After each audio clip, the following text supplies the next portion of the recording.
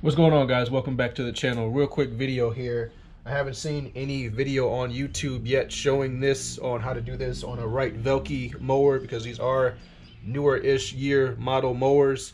But what I haven't seen is how to get your bottom plate off here to be able to access and mount up a Velke to it. So this is a Wright Velke walk-behind hydro mower. They do have this bottom plate here that you need to take off to be able to get a wrench or a ratchet on the back end of your nuts here to be able to screw them on and mount your plate to the actual frame of the mower. So how to get this plate off is there. You see these two cutouts right here. This is where you're going to use a shorty screwdriver and unscrew two Phillips head bolts. There'll be one here and one on the other side, and that's it.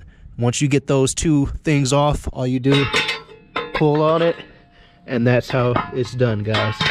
Now you are able to stick your hand or ratchet or wrench back here to be able to hold these nuts on the back and screw your mounting plate onto the actual frame of your mower. Thank you guys for watching. Appreciate it. Make sure you hit that subscribe button. I'll see you guys in the next one. Peace.